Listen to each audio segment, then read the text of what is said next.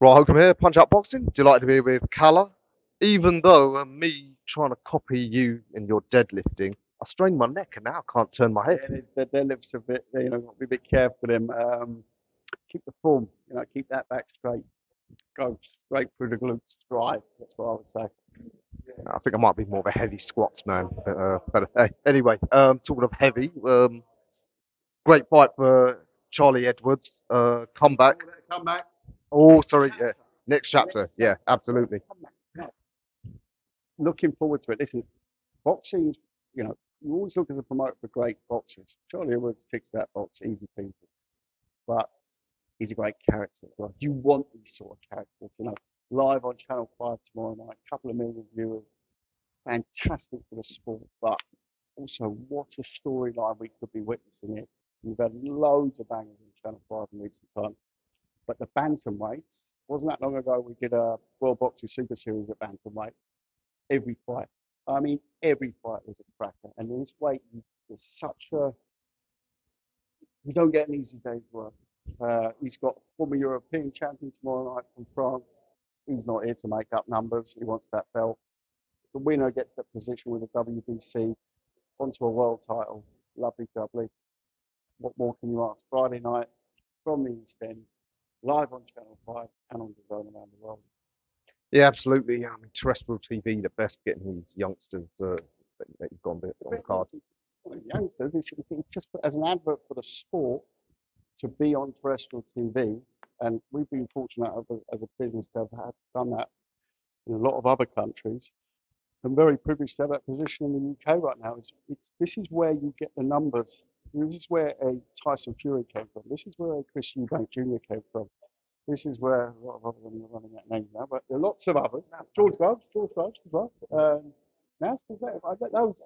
So you can go back and look at it, but ultimately, it's such a vital part of boxing is to have that terrestrial TV outlet, and that's so important for the sport. Yeah, hopefully make Charlie a household name. Yeah, I mean, look, again, you won't become a household name because you're a good boxer. It doesn't happen that way. It doesn't work that way. I'm not going to name examples now, but there's a couple of fighters in the UK who've won everything, but no one knows them, right? But there's others who've won absolute bugger all, and everyone knows them, right? Bruno, when I was growing up, Bruno was a good fighter, cracking personality, who went on to become a superstar. Yes, he was heavyweight champion of the world. Yes, he also got beaten by Mike Tyson quite convincingly a couple of times. But at the same time, he was that character, and you want characters, And Charlie is walked up here today. First of all, I thought Charlie, gleaming, talking the talk, but yet, you can't ignore the fact that they're brothers and Sonny's. And Sonny's one of the funniest guys I've ever met in the boxing as well, and one of the most talented as well. They've just got this amazing aura about, and the great thing is that bantamweight, you've got some fantastic fights to make. Do you think get through this, you're going to look to go straight into the world scene, or it's quite surprising, quite a few good domestic. Right, a former European champion, and it's the WBC silver belt, which is virtually acts as an eliminator. So this is a springboard there. You can't take a guy who's been at that level, world champion level, and then sort of reinvent the curve again. No. We have to go straight. This propels us straight up, but we have to get through it. And believe me, at bantamweight, it's very difficult to find. We'll just give you an easy touch, and you'll be back. No, it doesn't work that way at bantamweight. Other weight classes, be back down. All right, let's see how it goes. Just quickly, some of the other fighters on your roster. 154, that division is all over the place. Rumours abound. Josh Kelly, Crawford. Yeah, Josh is in a fantastic position. A couple of good performances last year. Got something in the pipeline that will be out for the next 7 to 10 days. Great fight in the UK, but at the same time, we've got that world position, and that's coming. And all that news about Terence Crawford last week, it wasn't us who was putting that out there. It was having an Easter break, and it was out there. And it was out there because he's number one in the world.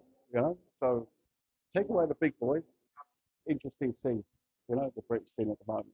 And Josh has definitely got a massive part to play in the future. Can't wait. Just lastly, Harry Scarff. Glad you picked him up. One of those unloved but brilliant fighters. Brilliant fighter. Any news on the final Very limit? close, very close. Looking like May.